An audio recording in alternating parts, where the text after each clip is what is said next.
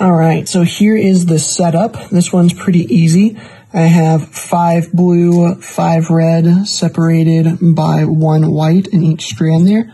So this is a total of 12 strands for this weave. Each one of these are 8 yards long. This is going to be just a normal horizontal weave. We're weaving from left to right, and I'll show you what it looks like when we're done. So here is that finished belt, that pattern that I showed you with 5 of 2 colors, and then 1, the white here is more of an accent. You weave all that out from left to right with a normal horizontal weave. This is what it will look like. I finished this one up with a 3-color crown knot, and the whole thing took me about 3 hours to make. So, if you start with that pattern, here's what it looks like.